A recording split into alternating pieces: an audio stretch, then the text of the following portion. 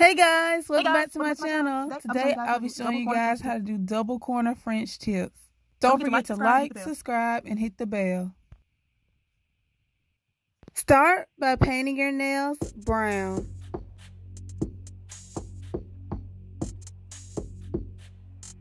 To do the double French tip, you will take your white polish and start at the cuticle, and then you will go to the free edge with the white polish as well.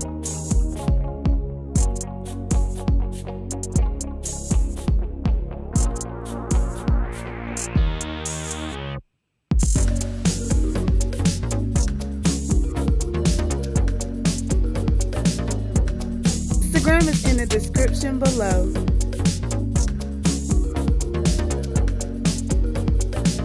Once again, you will take your white polish and start near the cuticle and then the free edge.